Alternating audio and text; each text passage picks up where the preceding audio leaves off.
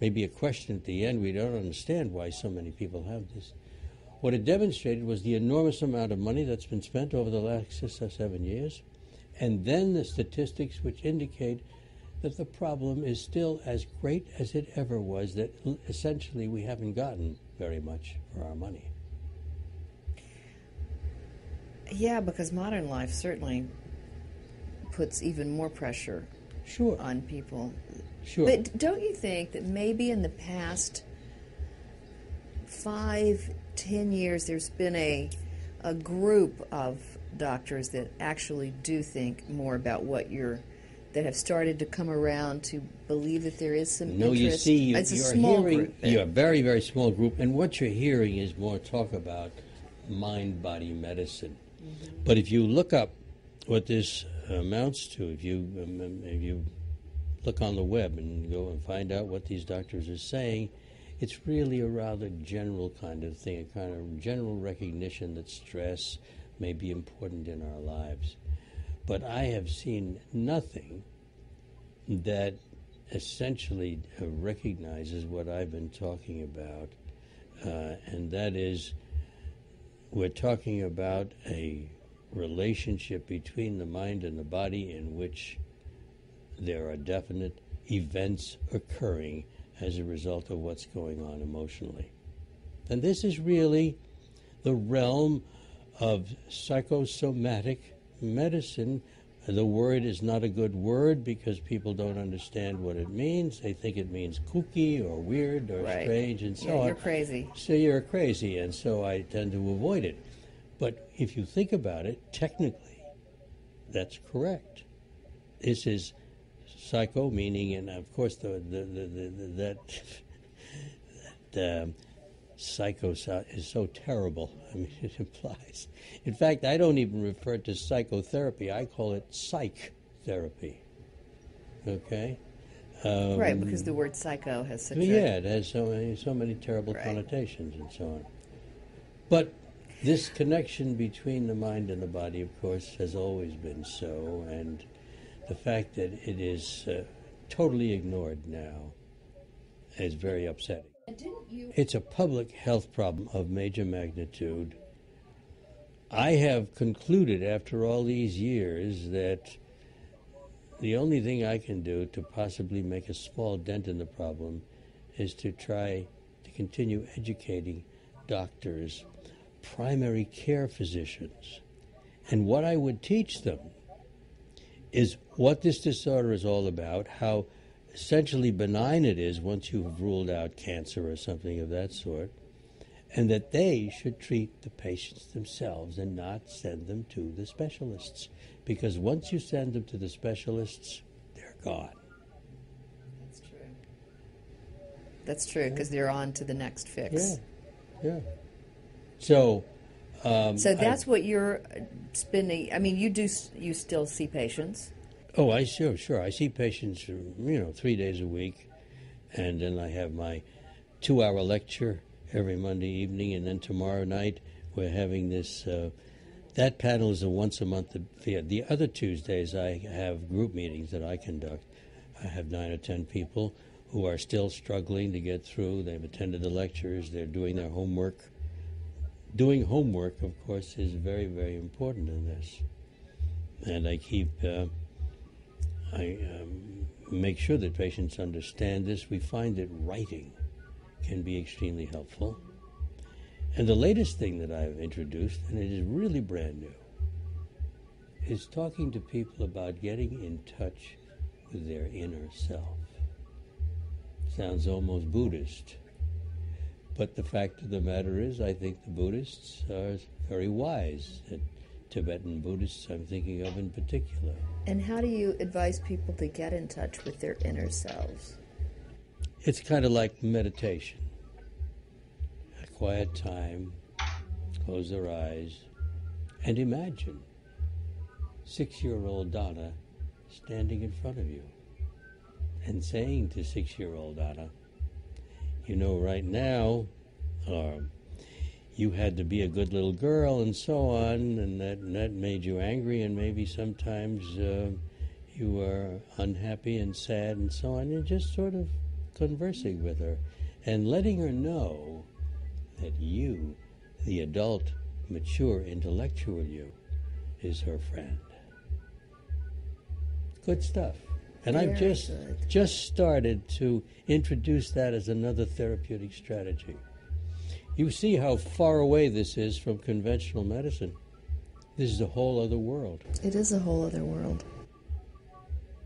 And what we need to do is get more doctors recognizing that this world exists and to start trying to introduce it into their practices. When you teach doctors, do you find that they are receptive to this? Well, I only teach the doctors who want to be taught.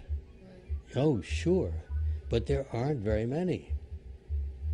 I had an enthusiastic patient in the area who said, what can I do to help out, to further this business? And I said, find me doctors. So indeed, he found a doctor in his community and he sent him and he spent some time with me here. And now he'll go back and try to put these principles to work. But it's a slow go. Drop in the bucket. Yeah.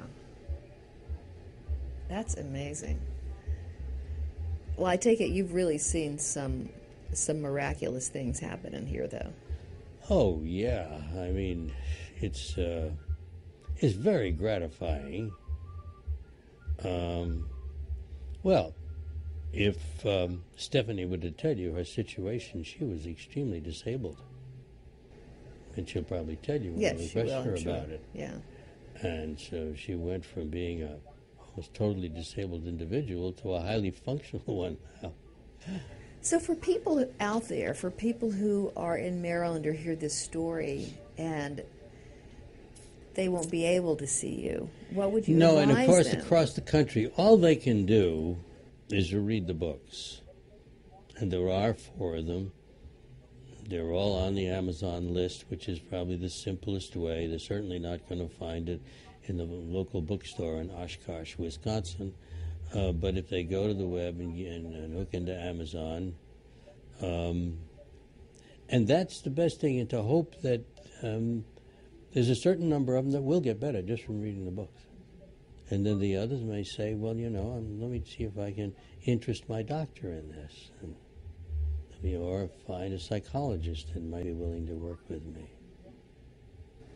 But just knowing about it can help some people, you think? Yes. Oh, absolutely. Well, it puts a whole different face on your pain, doesn't it?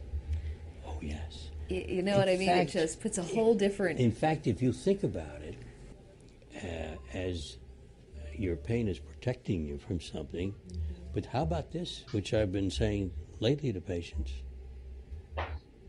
Think about your pain as your friend. It's telling you something. It's saying, pay attention. How about that? So it's serving a double purpose. Protection on the one hand and knowledge, information on the other hand about a very important part of you.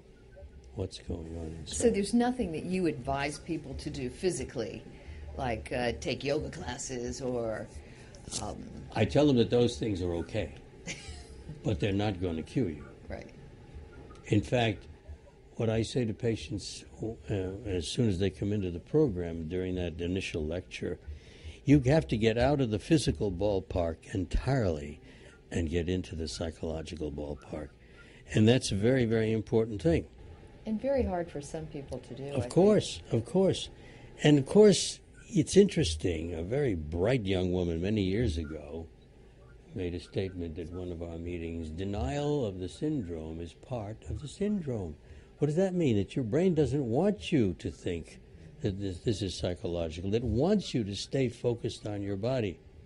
I just talked to one of my patients today who's been working with one of our psychologists, and he said, it's great. I'm 95% better. I'm got back to do everything. My life is great now. But I still have a little bit of pain and a little bit of doubt that it's not entirely TMS. What do I do? I said, go back to your psychologist. You're not quite finished. And he'll do it. He'll be at the meeting tomorrow night, but he'll do that too. And that's true. The modicum of doubt means that the brain still needs to continue either your pain or your fear. Fear is a big, big factor in this whole business. Fear of? Fear of the pain. And it's again, these are fears that we carry over from childhood very often. Well, because, I mean, I guess everybody has their kid still inside. Oh, yeah, we all do. Oh, yes. I still am having to communicate with mine at my age. It's a never, one of my psychologists is somebody, he says, my patient asks me, how long is this going to take? And he says to them, only a lifetime. Well, you know what Dr. Phil says? Life is not cured, it's only managed. Yeah. Another great saying that I love, it's never too late to have a happy childhood. I like that. Isn't that good? That's a very nice one. Yeah. Because nobody had a perfect childhood. No. Even with the best meaning parents. Exactly. You had hurts and things that weren't attended to. And, there's always that need there, I think. That is wonderful. Thank you. Do you think that we've covered things? I think we have. Okay, good. And I thank you for the I opportunity. thank you.